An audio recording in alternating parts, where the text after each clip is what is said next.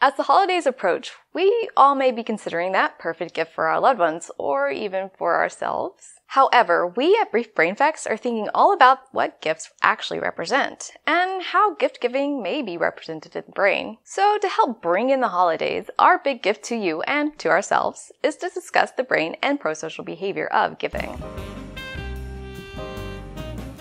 Giving gifts is a widespread custom, seen throughout many different societies in many places around the world. The practice may be viewed as a transfer of resources from the giver to the receiver, but many gifts aren't essential resources like food, water, or money. According to researchers, the most useful gifted resource is money, but money is often viewed as an inconsiderate gift. This enforces the idea that gifts are not always practical. Instead, they often hold sentimental or emotional value, a symbolic gesture. Thus, beyond being viewed as a means to transfer resources, gift giving is a social custom designed to enhance cooperative behavior. Gift exchange designed to create cooperation and bonds among groups and individuals is an aspect of reciprocal altruism. Altruism is the process by which one considers the interest of another without an ulterior motive. As you may have guessed, altruistic behaviors differ from behaviors geared towards kin, where helping may be explained based on familial relation. Instead, gift exchange in terms of altruism can be explained as a custom built to create cooperation among friendship circles and others, outside of supporting cooperative behaviors among family members. And speaking of gift giving,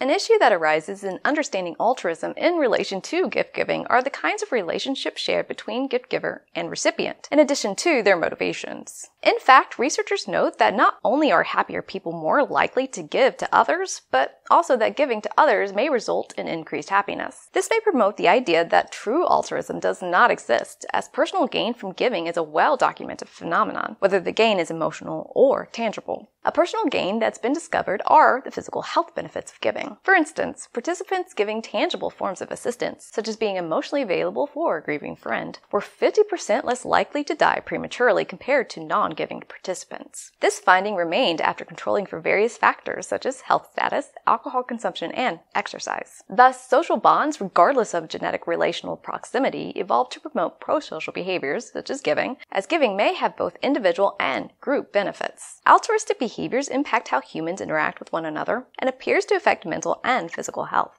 Gifting and other helping behaviors are observed early in a child's development, appearing during a time that empathy and the ability to understand the perspective of others begin to emerge. The ability to understand the position of others is a cognitive process known as theory of mind. As such, researchers propose that altruism may share similar brain regions involved in empathy, agency detection, and theory of mind. As an example, neuroimaging studies have shown a relationship between an area of the brain associated with agency detection, the posterior superior temporal cortex, with self-reported altruistic behaviors. When given the opportunity to choose between a selfish or an altruistic act, more gray matter volume within the temporoparietal junction, the TPJ, predicted those who decided to act altruistically as opposed to selfishly. The TPJ has been associated with the ability to understand others' perspectives. As such, altruism measured as general helpful behavior appears to engage areas of the brain related to the ability to understand agency and perspectives of others. However, these findings do not entirely explain the specific act of exchanging gifts or resources. Let's make a distinction between altruism and reciprocal altruism, or reciprocity, and this distinction may be dependent upon understood relationships and motivating behaviors of the gift exchangers. According to economic researchers, 60% of a giver's motivation to give is based on altruism, while 42% of a receiver's motivation to receive may be attributed to altruism during reciprocal exchanges.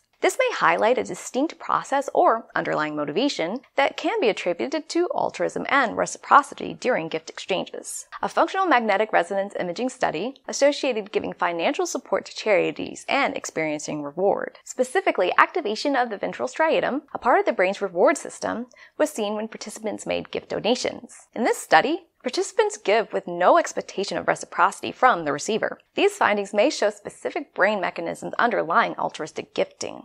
The giving behavior may be reinforced via activation of the brain's reward system, thereby continuing to promote prosocial behavior in the absence of tit-for-tat reciprocity at the neuronal level. In a study examining reciprocity specifically, when gifts were exchanged between participants and a partner with a trustworthy reputation, as in participants trusted their partners to eventually reciprocate, both the orbitofrontal cortex and the ventral striatum, both areas of the brain corresponding with reward were activated. Other researchers discovered a brain response associated with aversion during a reciprocal task and where trust was broken between the giver and the receiver. In particular, the insula activated when reciprocity rules were broken, diminishing trust between givers and receivers. Essentially, when the expectation for cooperative behavior is broken, no feelings of reward take place. Also, when interacting with someone who's broken reciprocity rules, areas of the brain related to aversion appear to become active. These results may indicate important protective mechanisms in place designed to identify a cheater and assure that one has an aversive response towards them to prevent further interactions. A cheater being someone unwilling to engage in prosocial behavior while willing to violate social rules that promote prosocial behaviors. Unfortunately, societies may be vulnerable to people taking advantage of the kindness and generosity of others. In economic game theory, these people are known as parasites. Building customs in which gift giving is an expectation will force likely parasites to participate in gift exchange customs.